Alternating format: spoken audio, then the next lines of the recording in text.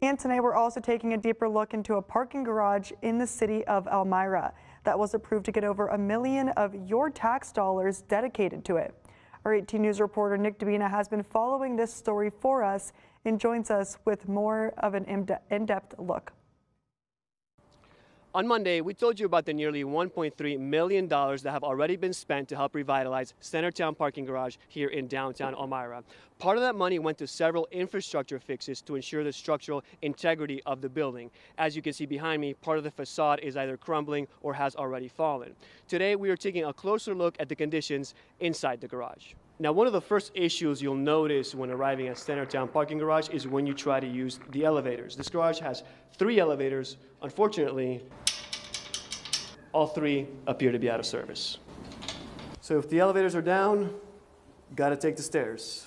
After you climb past the 3rd floor, you start to see that the stairwells in the garage are mostly covered in graffiti. Now, we asked City Manager Collins about the graffiti in the stairwells on Monday, and he told us that homeless people do get inside the garage after hours when parking attendants are no longer on site.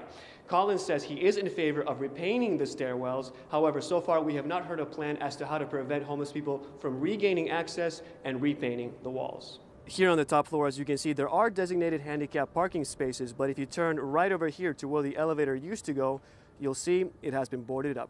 The city says part of the $1.3 million was also used to install these new LED lights that are now on every level inside the garage. Now, other recent improvements have also been made to the garage. As you can see behind me, LED lights now line the inside frame of the windows in the stairwell, and the giant mural behind me was just completed in November. As far as the elevators not working, City Manager Collins says before he spoke to me on Monday, he was unaware that all 3 were down, but that the city will look into how and when they can be fixed or even replaced. I tried to reach Mr. Collins again today for further comment, but I did not hear back before air. In downtown Elmira, I'm Nick Dabina, 18 News.